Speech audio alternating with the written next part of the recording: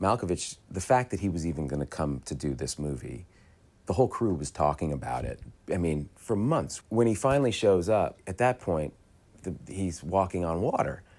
And we do the first take, and John goes, "If you don't have my money, if you don't have it all, then you are mine. Then you are mine."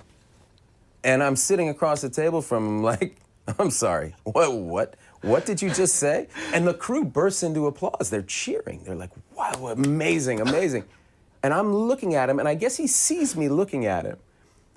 And he leans across the table, and I lean in, and he looks at me, and he goes, "I'm a terrible actor."